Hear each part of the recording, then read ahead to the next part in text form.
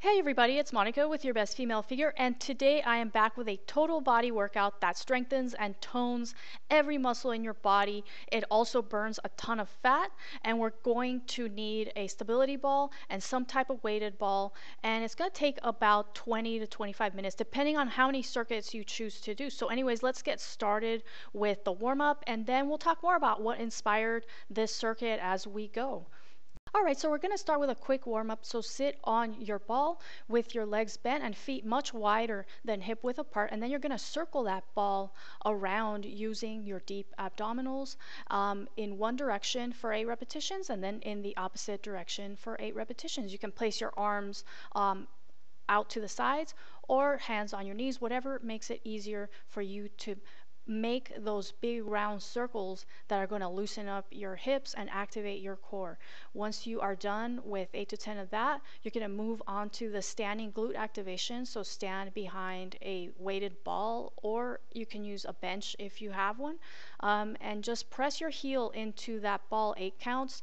You've seen this before in my glute activation exercise, and this is really important because it really teaches you how to know that your glutes are firing when you're working out. So when you're doing squatting and lunging, you really want to feel the glute muscles working, and this is a great exercise that helps you to make that connection between your brain and your muscles. So it's also really great because it gets your glute firing a lot better.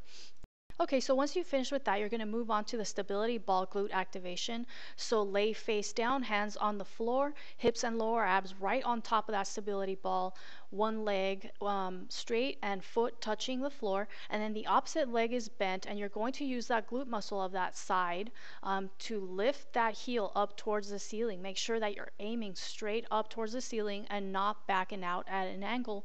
And this is going to help to activate your glutes further, and it's also going to improve mobility in your upper back, believe it or not. So then 8 to 10 reps on each side, and then you're going to finish up with the bridge glute activation, so laying on the floor with one leg bent, foot on the ball. The opposite leg can be straight up or just out at an angle, or you can even keep it bent like close to your body, and using that glute muscle, lift that lower body up as high as you can, and then with control come down slowly. So this requires both glute activation as well as core activation, and then after this you'll be ready for both of the circuits that are coming up next.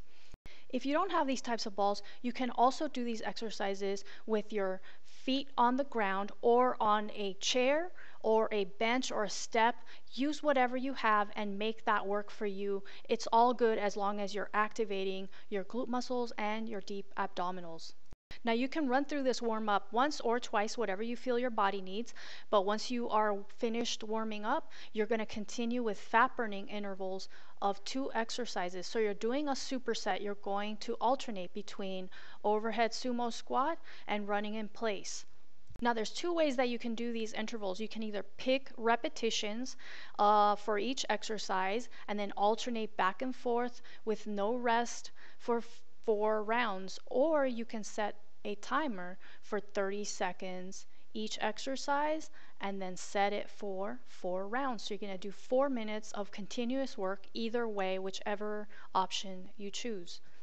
Alright, now a couple of things to keep in mind when you're doing this exercise is you have to keep that weight that you've chosen to use straight overhead, so don't allow it to shift back and forth because that is going to mess with your balance. So the way that you do that is to use your upper back muscles. Squeeze your shoulder blades together and down and keep them like that the entire time. This is going to improve your posture for this exercise, and it's also going to allow you to squat a lot deeper easily. So if you struggle with deep squatting, this is probably not something that you want to try right away. Get rid of the ball, do it without the ball or without whatever weight you're using, and then add in the weight as you get stronger. The other thing is you have to keep your heels glued to the floor the entire time, and you also have to focus on using your pelvic floor and your deep abdominals as you are lifting from the lowest portion of that squat. So a lot of muscle groups are working together for this exercise, and that's what makes it incredibly challenging. And then when you follow it up with running in place high knees, you're going to feel it even more because you're having to work your abdominals and your hip flexors to pull those knees up high after you've been doing these really deep squats, and that's very challenging. So just keep all that stuff in mind as you're doing, your rounds of this, and be really focused on how your body and your muscle groups are interacting with each other. Okay, so now that you know what to focus on while you're doing these exercises, let's talk about equipment that I'm using. So I'm using something called a hydro ball, which is basically just a ball filled with water and air.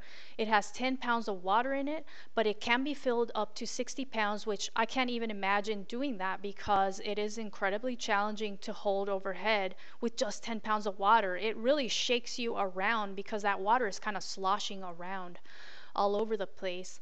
I love this ball. It was $14, and it's by Gold's Gym, I think, makes it. So it's really awesome, and it's a fun new tool that I recently got, and I'm really loving it.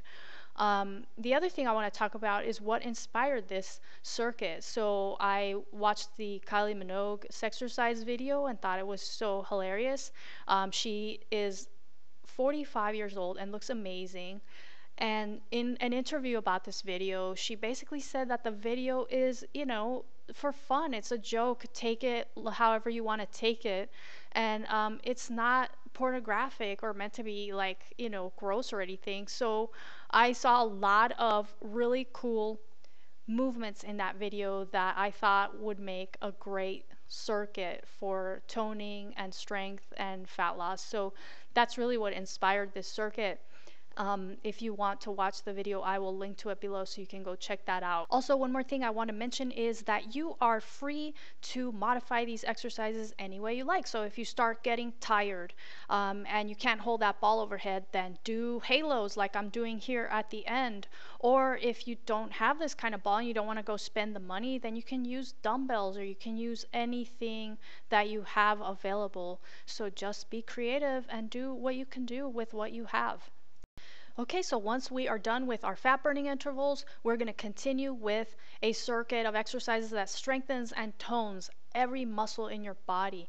You guys have seen this first move in a few other videos, so you're going to start with your feet hip width apart, and then you're just going to rotate your body to the opposite side. You're going to pivot those feet, and then you're going to rotate the body, and then you're going to sit into a seated twist. You're going to uncurl the legs, lift the hip, and you're going to do that side pressing movement, which I like to call a mermaid press because it does look kind of like a mermaid.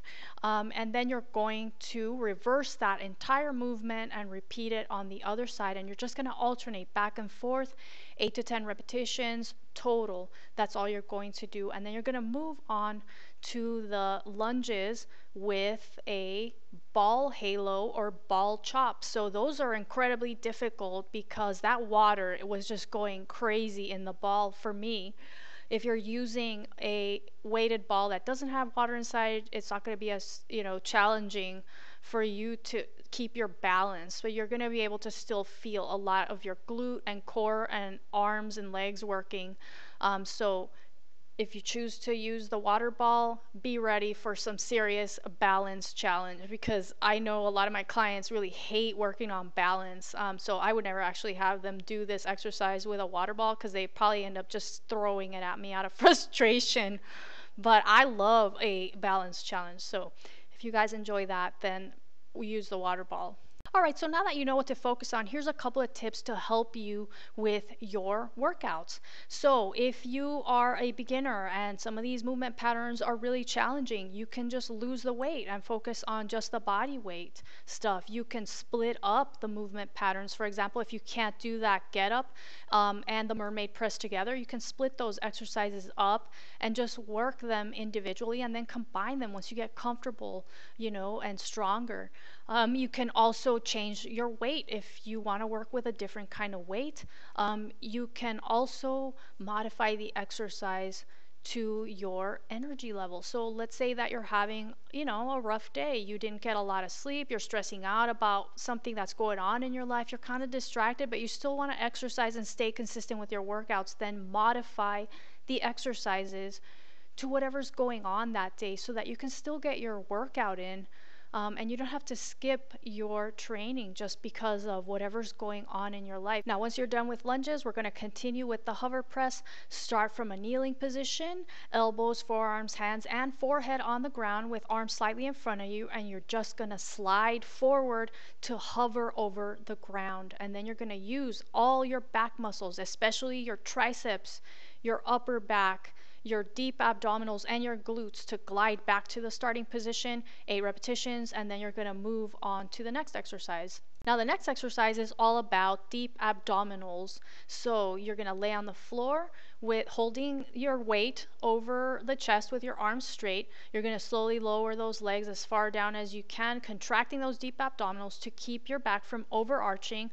Lift the legs back up, and if you want to make it harder, you can also add a pullover, so you can also lower that ball back as the legs are going down and then come up into that starting position. Now, a few things to focus on when you're doing this exercise are to contract your deep abdominals as the legs move away from the body. So as the legs move down towards the ground and away from the center, your deep abdominals really have to work hard to stabilize your torso against the movement of the heavy legs. So a lot of people accomplish that by placing the hands underneath the butt when they're doing leg lifts, but that defeats the purpose of this exercise. This exercise is not about working your six-pack abs. It's about working your deep abdominals and making that muscle stronger so that you can have more stability with all your total body exercises, and also for, waist cinching. So when your abdominals, your deep abs are really strong, then you have that corseting effect all the time, and you're not going to get injured when you're doing more complicated movement patterns. Now, if you don't want to hold a ball overhead,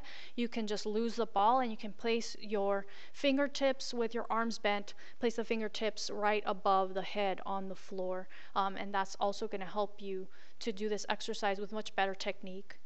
Okay, now this last exercise is really fun. It's just fan kicks. So you're going to prop yourself up on your elbows. Make sure that your back muscles are squeezing together to kind of pop your chest out and keep your neck relaxed.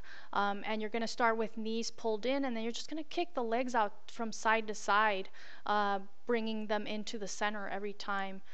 With the knees bent, and the lower you aim, the harder it is. Remember, using your deep abdominals to stabilize the movement of the legs. Your legs are both going out, down, as well as to the side. So you really have to focus on using your deep abdominals to stabilize the movement of those heavy legs. Now, once you're finished with 3 to 4 rounds of that circuit, you're going to finish up with some yoga stretches that lengthen your hip flexors and correct postural imbalances. So the first stretch is a dynamic fold over.